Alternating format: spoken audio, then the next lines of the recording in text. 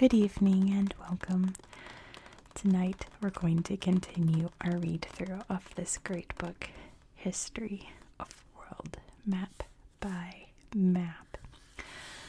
I was filming another video and my voice started to go out. It's just something that's kind of always happened after I talk too much.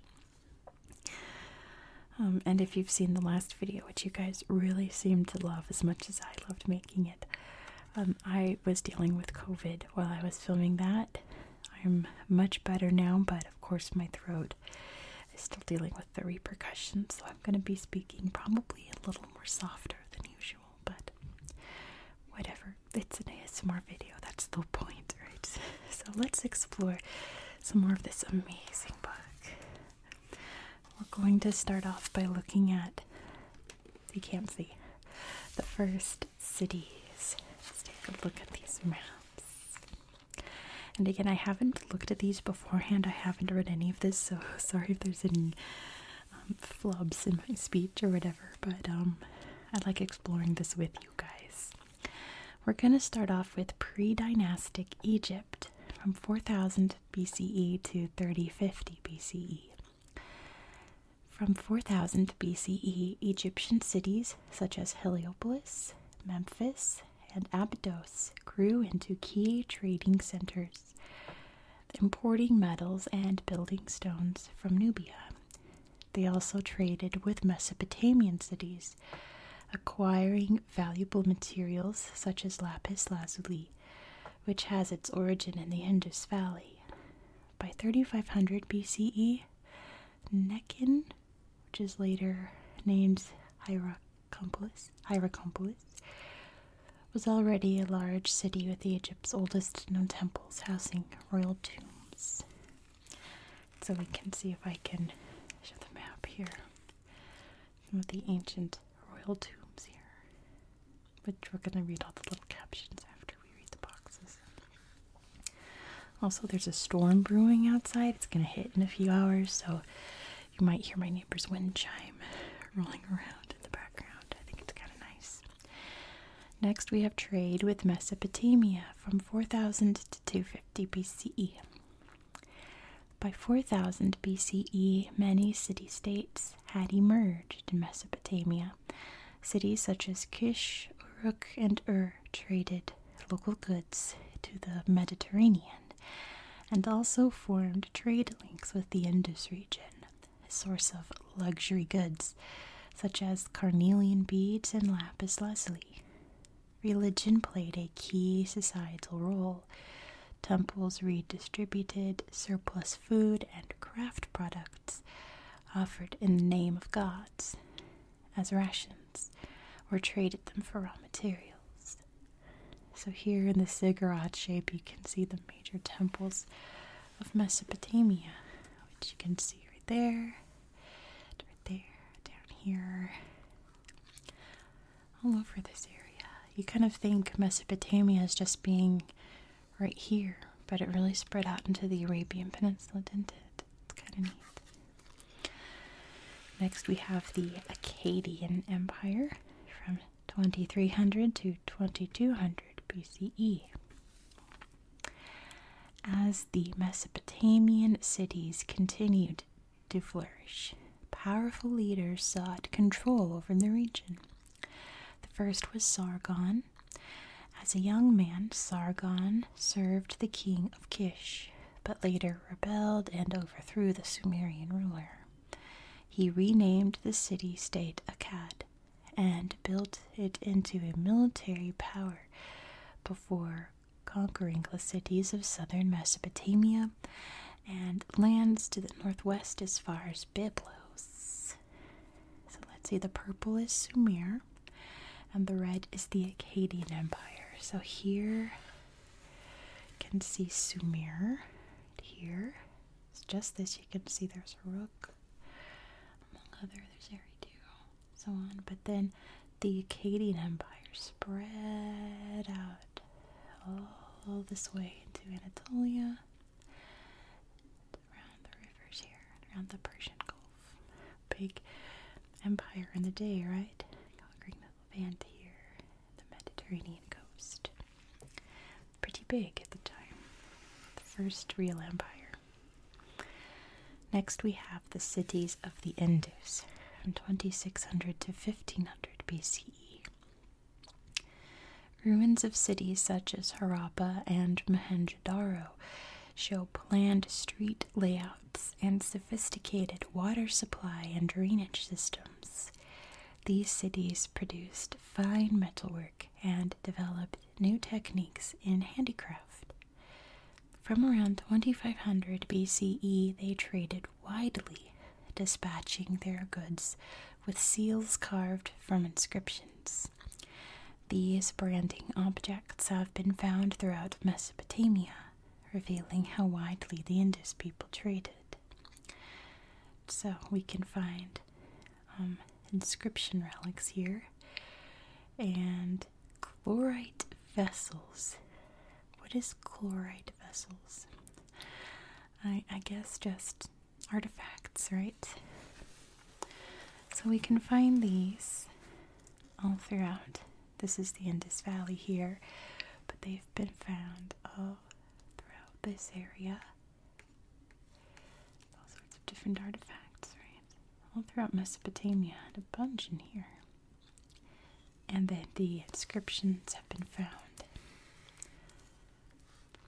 in this part of Mesopotamia, way down here near Tilmun also. Well, Tilmun's on an island, but close to Tilmun. And up here in Mesopotamia by Mari. Pretty neat how far these artifacts spread during their trading routes, right? And let me see if I can get this box in frame. Yes, okay. Last we have the Carnelian trade from 2350 to 1800 BCE.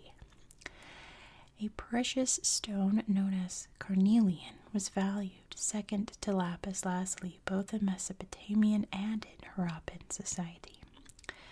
Carnelian was sourced in and around the Indus Valley and was mostly crafted into beads and amulets.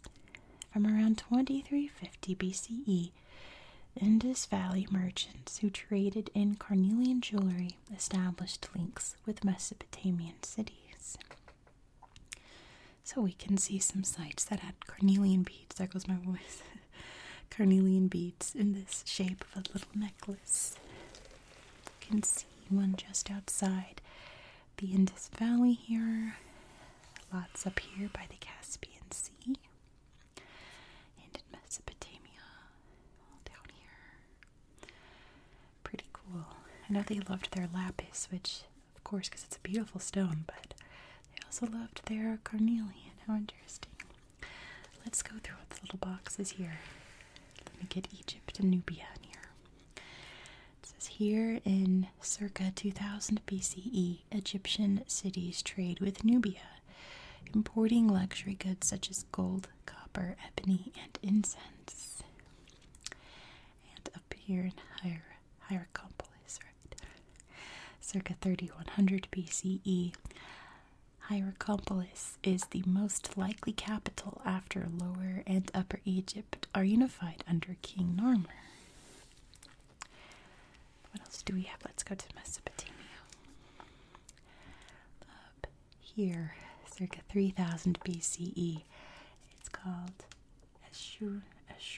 Let me lean it closer. Eshruna. Never heard that site.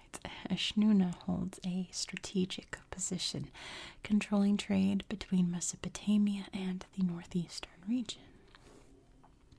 And up here in Uruk, circa 2700 BCE, Uruk's population reaches about 50,000. And up here in Ur, circa 2040 BCE, the ziggurat of Ur is built by King Urnamu. Let's look at these. I assume these are trade routes, right? Circa 3000 BCE. Yep. Trade routes are established across the Iranian plateau, linking Mesopotamia with the Indus Valley. What else do we have up here? Circa 2000 BCE, with its lapis lazuli mines. What's it say? It says, I can't see the black font on the blue. Shortugai. Ooh, that's a cool name. Shortugai becomes a key trading colony of the Indus civilization.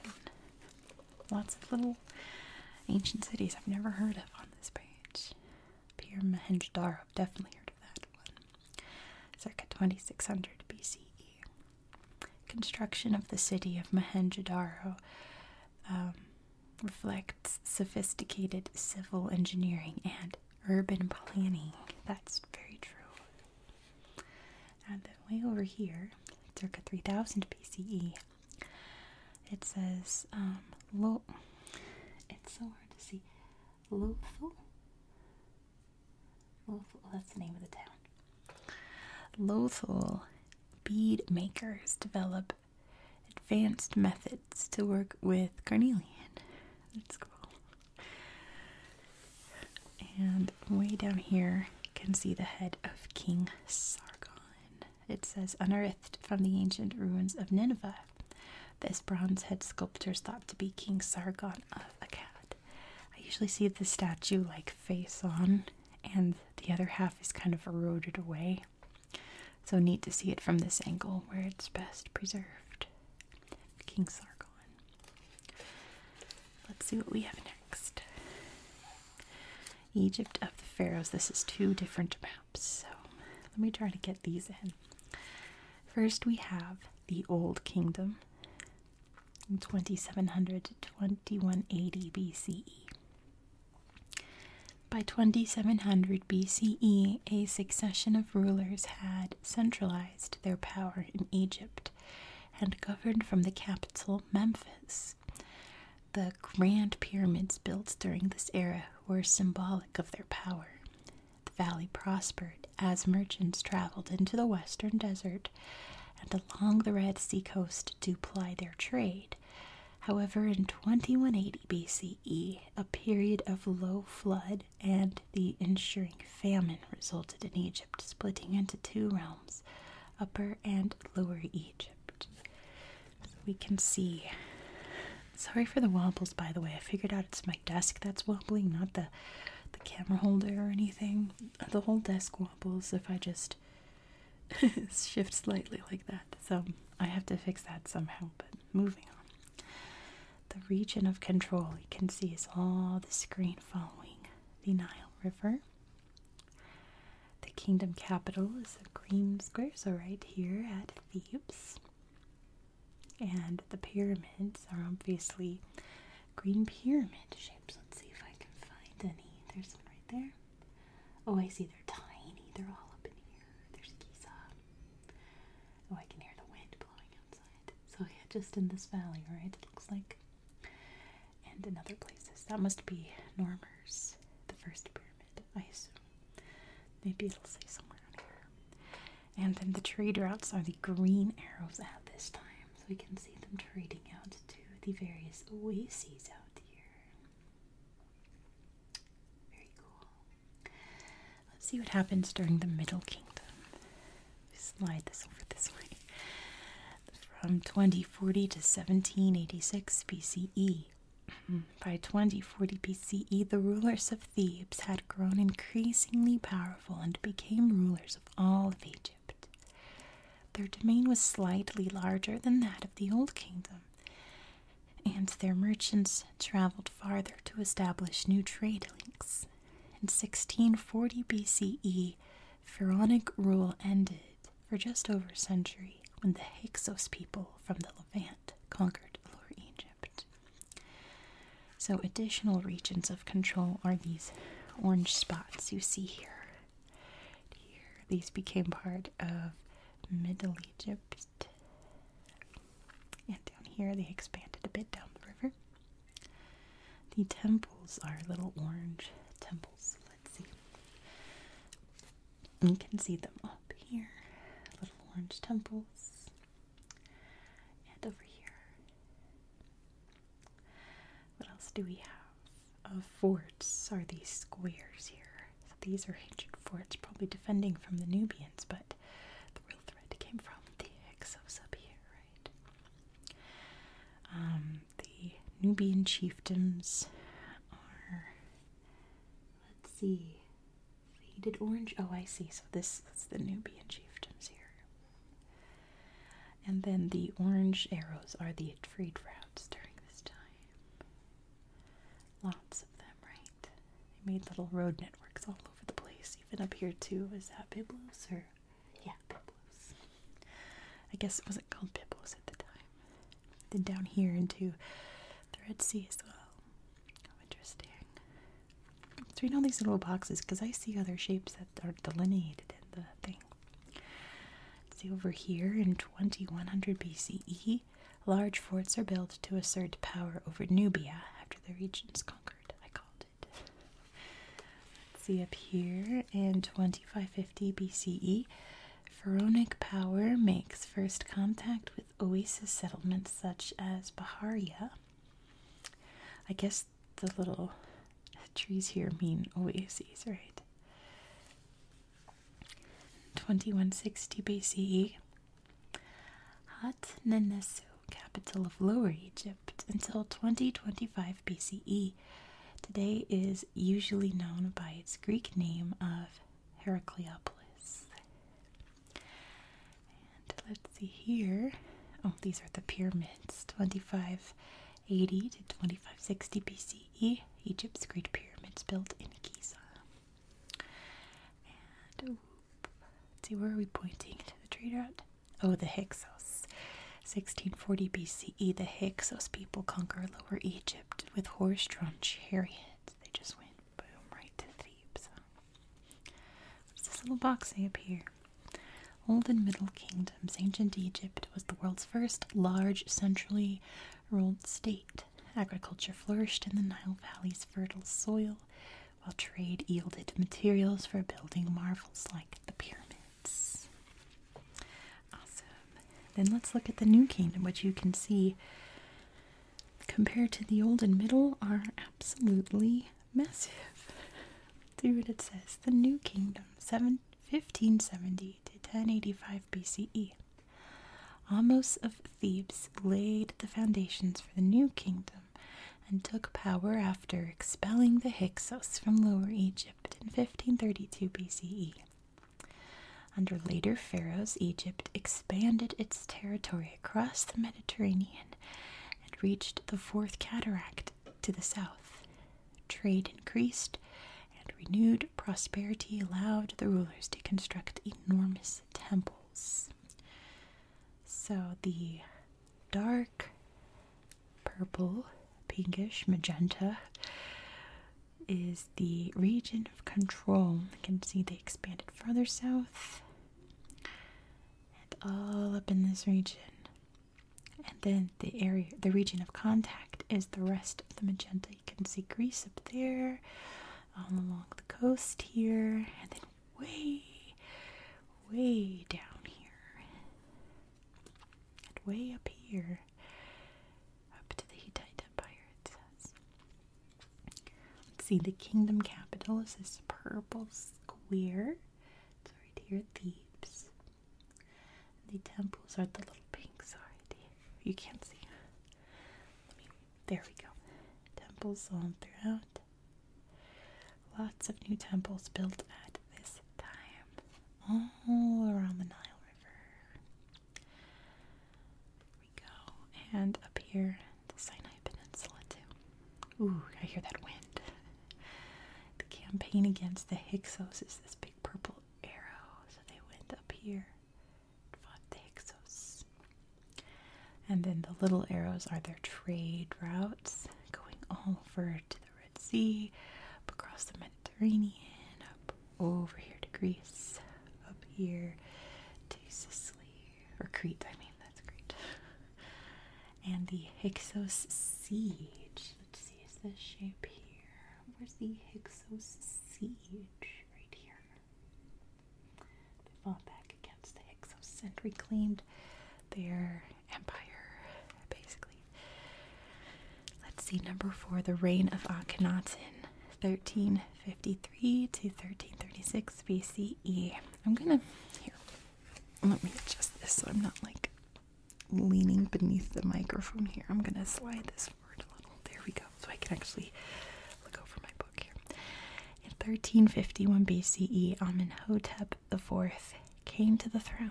He changed his name to Akhenaten in honor of the sun god Aten, built a new capital named after himself, and declared that Aten was the only god. His principal queen, Nefertiti, was a powerful influence during his reign.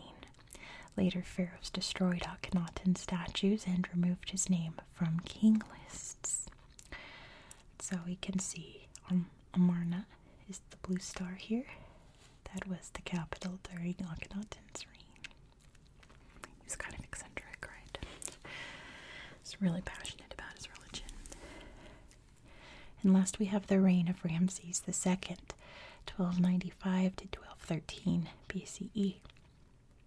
In the 14th century BCE, Egypt lost some of its territory to Canaan to the Hittites of Anatolia, leading to decades of tension and sometimes warfare between the two peoples. The formidable ruler Ramses II challenged Hittite power at the Battle of Kadesh, preventing further Hittite advances. So we can see battles are up here, and the Levant up here against, let's see, and that's Kadesh right there, the big battle. And the Hittite Empire was up here. Oop, we can't see. The Hittite Empire was all up here. So the big battle right on the borders with the Egyptian and Hittite empires, which Ramses was victorious. Let's read the little box. Let me see if I can get it in frame. All right. The New Kingdom. The expulsion of the Hyksos led to the reunification of Egypt, ushering in the New Kingdom in 1530 BCE. This was the third great era of Egyptian culture, a period of economic prosperity and cultural achievements in the region. And over here is the iconic Queen Nefertiti. The bust of Nefertiti, the great royal wife of the Egyptian pharaoh Akhenaten, is believed to have been crafted by the sculptor Thutmose, circa 1345 BCE. Let's see what's happening on this map. Up here, 1264 to 1244 BCE, Abu Simbel Temple is built to commemorate Ramses' victory at the Battle of Kadesh. He loved to make statues of himself. A little narcissistic, but he was the pharaoh, so that's how that works. 1570 to 1069 BCE, up here, Karnak. The vast complex at Karnak in Thebes is expanded with temples to deities such as Amun-Ra and Mut. What else do we have?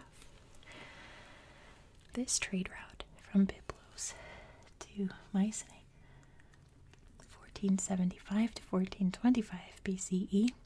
During Thutmose III's rule, Egyptian ships sail across the Mediterranean to Greece and Anatolia. Oh yeah, that way too. And then up here at the battle, 1285 BCE, Ramses II and his troops rout. What is that word? R-O-U-T. Rout the Hittites after being ambushed. Okay, I've never seen that word in my life, but I guess that makes sense. Next map. We're going to look at maps of the first ever writing.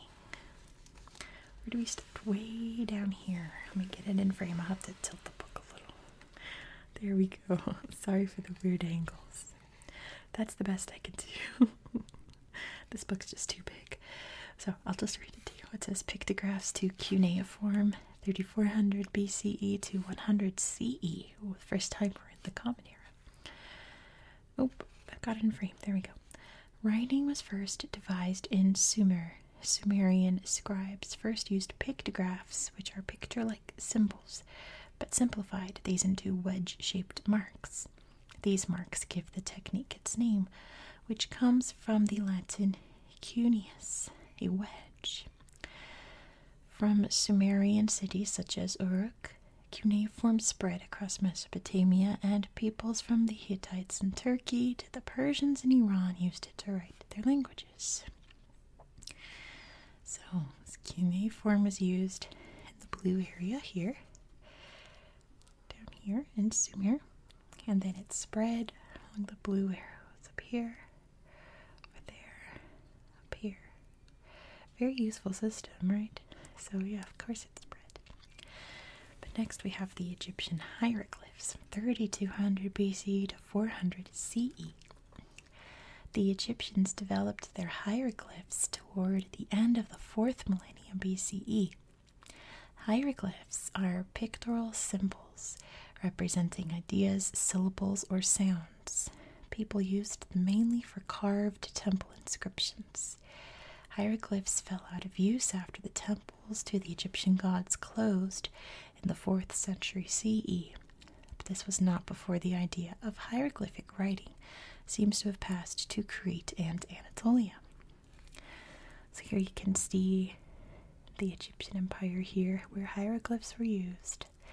They spread over to Crete, and up to Anatolia, and even over here to Ugarit. Let's see what's next. The first alphabets. 1500 to 1050 BCE.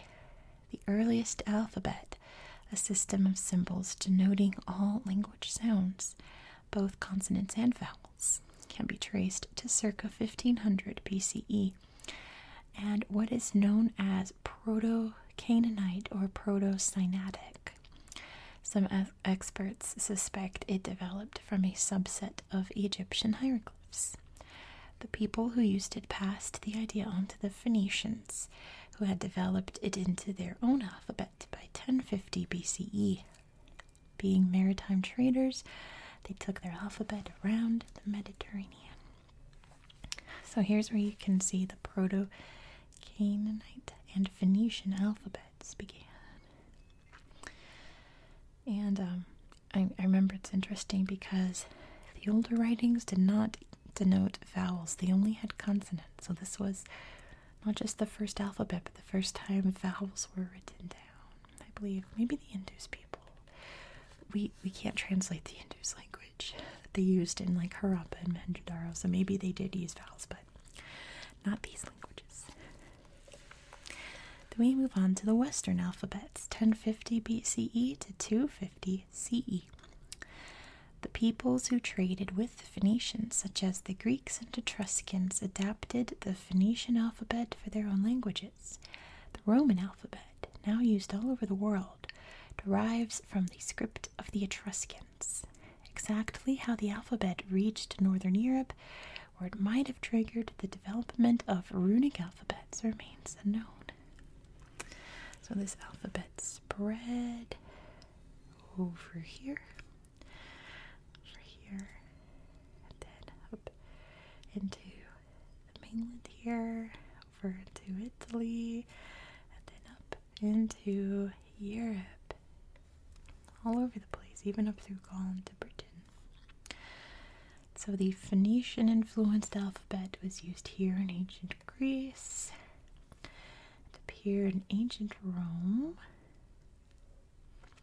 And the runic alphabets were used up here. There's a few more boxes, because we're not done yet with writing. We also have Chinese characters from 1200 BCE to 220 CE. From the late Shang Dynasty, various scripts evolved in China. They were all logographic, meaning the complex symbols called characters denoted words or morphemes, which is the smallest unit of language that conveys meaning, rather than sounds. By the Han Dynasty, certain standard scripts had developed, one of which is the unsimplified script still in use outside the People's Republic. So Chinese script was used all throughout here, the ancient Chinese dynasties, and then spread to the Korean Peninsula, the Japanese islands, and out this way. And then we have the Indian scripts from 268 BCE to 400 CE. South Asia has a profusion of syllabic scripts, all descended from Brahmi, which dates back to at least to Ashoka's rule. but whose origins are obscure. Brahmi may have developed indigenously or been adopted from alphabets such as Aramaic from Western Asia. What is certain is that Indian writing has no known link with the mysterious and undeciphered script of the long-lost Indus Valley civilization. So the Indus Valley script was used all throughout here, and like I said, we can't translate them. But then the influence of Brahmi spread here to the Indian subcontinent and all the way toward Mesopotamia, since they were like trading and stuff, right? I can't wait to read all these little boxes. I'm sure there's some cool info in there. But first we're going to look at never to be forgotten. Hieroglyphs were painstaking to write and were not used for everyday purposes. They were used for inscriptions intended to last forever, and these on the tomb of Nefertari, queen of Pharaoh Ramses II, appear new after more than 3,250 years. It is important to remember that hieroglyphs weren't like everyday writing, like people, scribes and stuff weren't writing notes in hieroglyphs. It was only for religious purposes. Let's see what we've got over in Egypt. 600 BCE to 100 CE. Well, this isn't Egypt, that's Egypt. Ancient Ethiopic or Gez evolves as an offshoot of South Arabian. Up here in Saba, 900 BCE, alphabetic writing spread south to become the ancient South Arabian script centuries before Arabic took over. Let's see, what else? Oh, now let's go to Egypt. You can see some hieroglyphs here. 2050 BCE, by the Middle Kingdom of Egypt, some hieroglyphs have come to denote sounds such as M, B, and Ah. Right, let's head over into Africa. Or, I thought it was Africa, it's actually Europe. The writings in Africa, they're pointing to Europe. 1750 BCE, the Minoans of Crete write in their own version of hieroglyphs, but also use an as-yet undeciphered script called Linear A. And then up in here in 700 BCE, the Etruscans of northern Italy, borrowing from the Phoenicians and Greeks, develop their own alphabetic script. Let's see what's happening up here in 200 to 300 CE. Runes, alphabetic scripts made up of straight lines, develop in northern Germany and Scandinavia. Let's go to Mycenae in 1600 BCE. The earliest known writing in Greek is the Linear B script of the Mycenaeans. And over here in Phoenicia, you can see some phonetic alphabet here. In 1050 BCE, the Phoenician alphabet contains 22 symbols denoting only consonants. These three are equivalent to the Roman B, H, and S. Okay, maybe I got it backwards with the vowels and consonants, but moving on. Over here in 3400 BC, go way back in time, pictographs in Sumer in southern Mesopotamia represent the earliest known writing. We can see some very old scripts here, pretty cool. They kind of look like very poorly drawn hieroglyphs. Doing the best they can back then. Actually up here, 1700 to 1500 BCE, Proto-Canaanite, the earliest known alphabet, is thought to have traveled from the Nile Delta or Sinai Peninsula to the Levant. And let's see, over here, 200 CE, Arabic script develops in the early centuries CE and may have evolved from the script of the Nabateans, who built the city of Petra, what's now Jordan. I did not know that the Nabateans may have invented Arabic. That's incredible. What amazing peoples they were. 2600 to 1800 BCE, the origin and subsequent disappearance of the Indus Valley script are both mysterious, and its intricate symbols are not yet understood. You can see some there. Again, it kind of looks like a fish. It looks like a man. It looks like a moth, right? Or a dragonfly. Pretty neat.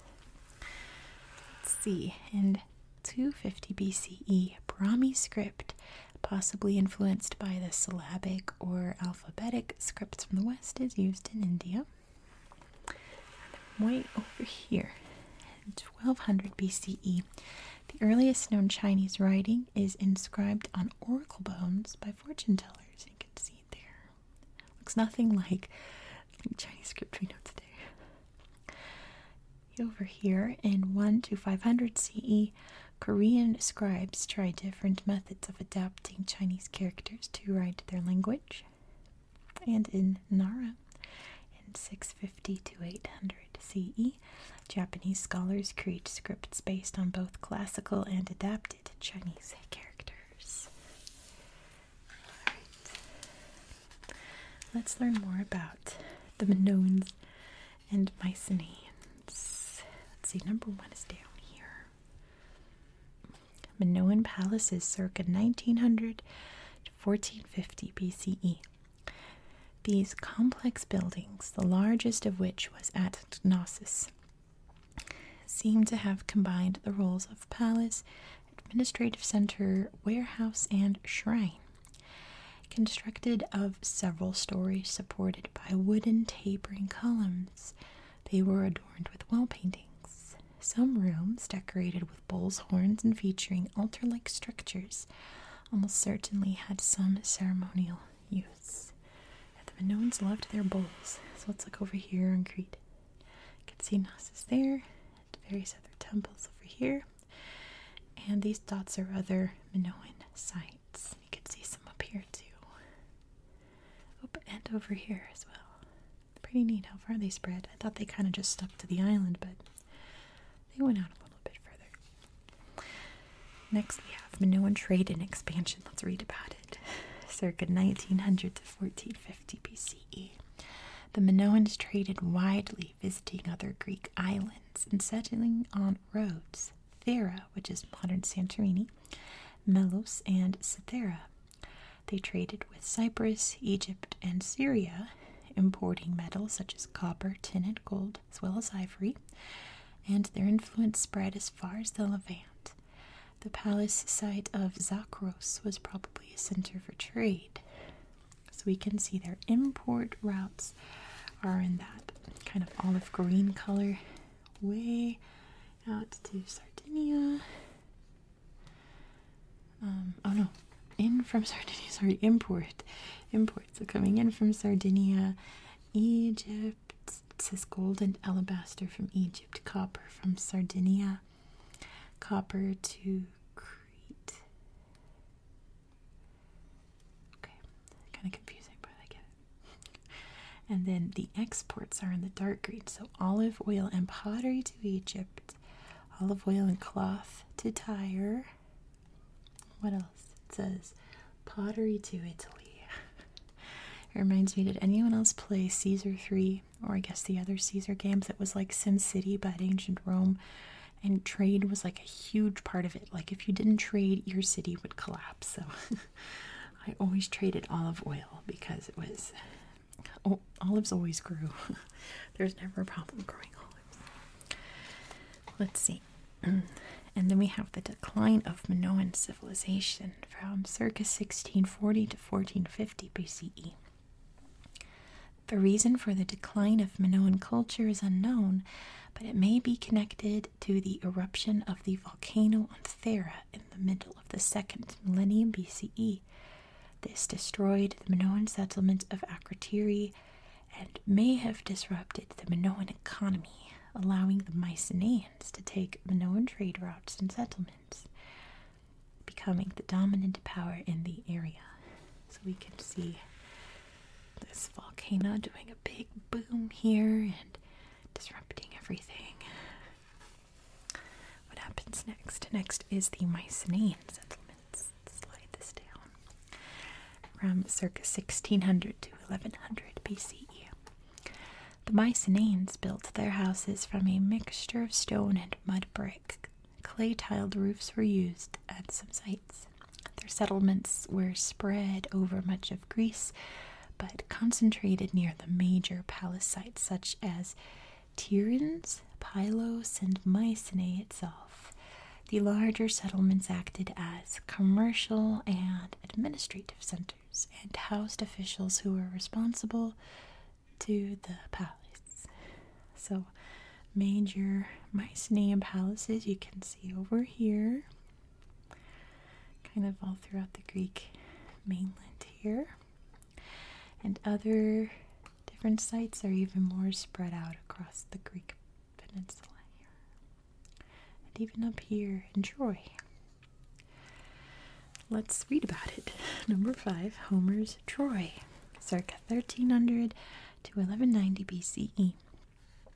Homer's epic poem, the Iliad, identifies Mycenae as the home of the legendary Greek warrior Agamemnon, hero of the war against Troy. His Sarlik, near the Aegean coast of Turkey, is the probable site of Troy. Archaeologists there have discovered evidence of a major battle dating to the late Bronze Age, but it is unknown if this relates directly to the Trojan War described by Homer. Yeah, like 100 years ago, they assumed that Troy wasn't real and the Iliad was fiction, but now there's a lot more evidence proving that it was quite possibly based on true events. Then we have Mycenaean trade from 1450 to 1100 BCE. The wealth of finds from Mycenaean settlements and graves indicates the kind of items traded by the people of the Greek Bronze Age. Raw materials such as copper and tin crossed the region by land and sea and were used in ornate Mycenaean metalwork. Archaeologists have also found numerous pottery storage jars which were used to transport wine and oil. So the imports are in the pink. Let's see them way down here. So we have gold and alabaster from Egypt, ivory from Syria, copper from Sardinia. Boop, boop. And then the exports are in the purple. So we have pottery to Sicily, Italy, and Sardinia. We've got pottery to Anatolia, and pottery to the Levant and Egypt. What's up there? To the Balkans? That says to the Balkans? Yeah, they traded to the Balkans. Check that out. They went way far north than I thought they would. And then the purple lines here are the major routes within the Mycenaean heartland. So these were essentially like roads before roads were invented, right? Different paths up to the Balkans. I didn't know they went that far. That's so cool. They really spread out here. That's so neat. Let's read all the little things on here so we can learn some more. Got right here. 1400 to 1200 BCE, the fortified Mycenaean settlement of Tiryns reached its height. It's mentioned by Homer in the Iliad. Here in Thebes, circa 1200 BCE, the magnificent Mycenaean palace, or Cadmeion, at Thebes, is destroyed by fire. Now, don't get confused about Thebes in Greece and Thebes in Egypt. From what I understand, the Egyptians did not call Thebes Thebes, but the Greeks called Thebes Thebes. That makes sense. So a lot of Greek names from Egypt, including the word Egypt, have survived, but most of the actual words the Egyptians used have not. So that's why there's a lot of Greek-sounding names down there in Egypt, because we only know them by their Greek names. But moving on. We have here in Athens in the 14th century BCE, Mycenaean rulers fortified the Acropolis in Athens, now the site of celebrated classical ruins. In the 16th century BCE, Minoan culture influences the early Bronze Age settlement of Philakope on the island of Melos. Here in Miletus, 16th century BCE. Make sure you can see. Minoans probably established a colony at Miletus. Frescoes and pottery in the Minoan style suggests their presence. And it's circa 1627 BCE, the Pharaoh volcano erupts, covering the Minoan settlement of Akrotiri in ash, and preserving outstanding frescoes and other works works of art. Let's look over here. In circa 2000 BCE, Cretan settlers arrive on Cythera.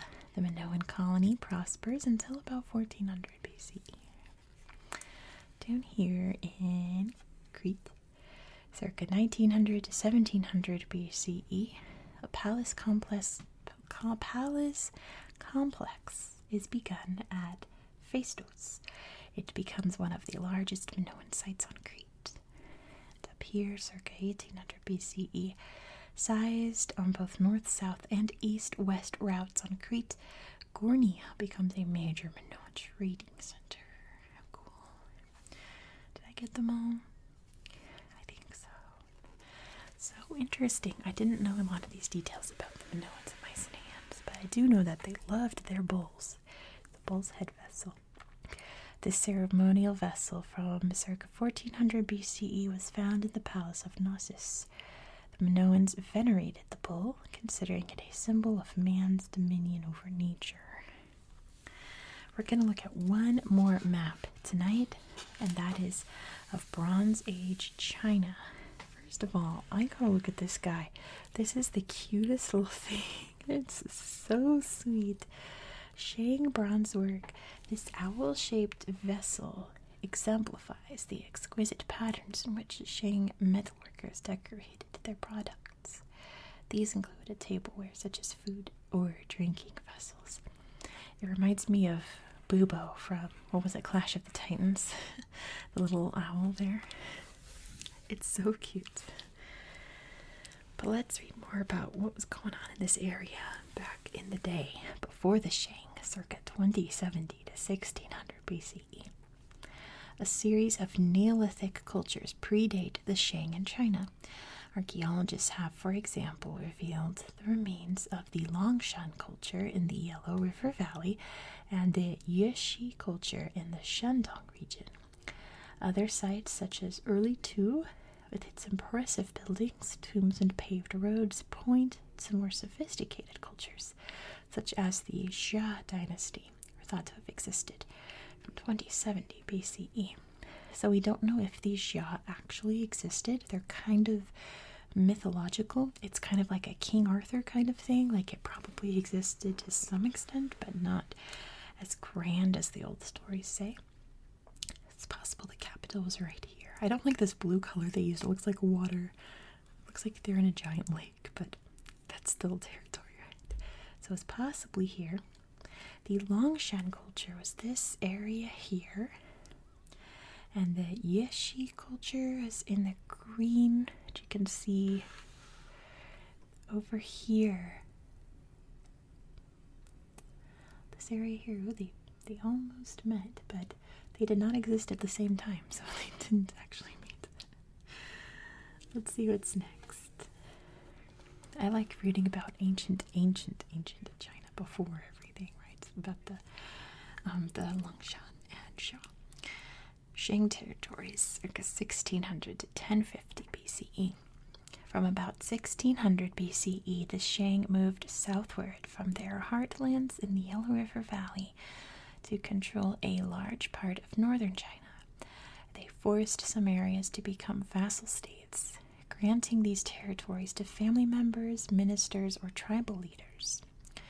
In return, the vassal rulers had to help defend the empire from nearby hostile states, pay taxes, and provide laborers to work on royal agricultural lands. Whose dog is barking at 6 in the morning? I don't know. Oh, it's not 6 in the morning. The sun is up. How long have I been recording? How long is this video? It's 49 minutes. Okay, yeah. It's about 7 now. Moving on. It's very late, right? So all this blue that looks like water that I don't like this color on this map. It looks like water. But this was the Shang territory. The vassal states are here in orange. They kind of look like, you know what, speaking of water, all these little dots and then these, they all look like water stains. That's funny. But interesting to denote the different areas. And the hostile states were in yellow. So these areas over here, up here, over here, and then down even in here, in their territory. What's the stories of all the hostile states that were in the Shang territory? That's interesting. They all have their own names. Dongyi, Gaorang, Rui, Hui. Interesting. What's next? Shang crafts and fortifications, circa 1600 to 1050 BCE. Archaeologists have uncovered large Shang fortifications made of rammed earth. These structures suggest that the region was strategically important for the Shang. Erligang may have been an early Shang capital. Other finds there include the workshops of potters, bone workers, who made items from bone, obviously, and bronze workers. Shang cast bronzes are among the most impressive of early Chinese objects. So it's believed the Shang capital was here at Luoyang. I mean, good spot because it's kind of right in the middle of their territory, right? You can see the yellow rivers right there too. Major Shang bronze artifacts have been found here, and here, and up here. Very cool. I wonder if they're, Shang bronze work stuff like the little bubo there. It's so cute. What happens next? Shang military power, circa 1400 to 1046 BCE. The Shang rulers were faced with competition for power in both the east and northwest of their Yellow River heartlands. They had a small standing force equipped with chariots and archers based at Yin, which is modern Anyang, their capital, from circa 1400 BCE. They supplemented this with thousands of additional troops and weapons supplied by vassal rulers. A Shang king could therefore assemble an army of perhaps 13,000 men armed with weapons such as dagger axes that could usually subdue hostile states or rebels. Very strong military power. That's where their capital was. And that's it. What a bummer. Let's read all the little things. I've learned so much from this reading tonight about ancient China and the Minoans and Mycenaeans and all the writing. This was delightful. I'm sad it's almost over, but let's move on. The 11th century BCE. The Shang struggle for territory against the Dongyi people. This weakens the Shang, contributing to their fall to the Zhao dynasty. Right here. What's happening down here? What is this? This big arrow here. Circa 11th century BCE. Settlements along the Yangtze River come under Shang influence. The river is a major artery for trade. Also, it's a trade route along the river here. Very cool. Look at all these down here that are like off the map. Look at these. To the 4th century BCE, the Wu people lived to the southeast of the main area of Shang power. The Wu later became an important state under the Zhao. Over here, in circa 1200 BCE, the Shang occupies site at Xingan, also known as Dayangjiao. Archaeological finds there include hundreds of jade and bronze artifacts, indicating a highly developed culture. And then down here to the 4th century BCE, the Yue people occupy the area to the south of the Shang lands. Over here, in circa 1600 BCE, the city of Sanshidui is founded. Trapezoidal in shape, it has thick enclosing walls. Wow. Here's another trade route going down here in the 3rd millennium BCE. A western trade route links China with Central Asia. It is a forerunner of the Silk Road between Eastern and Western Asia. Fascinating. Oh, I think that's all the little boxes to read. How interesting. So, let's take a peek at what the next map is going to be in the next video. It's going to be about the Levant. So cool. But we're going to stop there, or else I could go all day. This video will be 20 hours long. Not that you guys would care. I'm sure you'd love it. But we have to stop at some point. So thank you so much for watching. I do hope that you found this video relaxing and educational. I know I did. Consider subscribing if you liked this video, because I'm going to do a lot more things out of this book. Thank you so much for watching.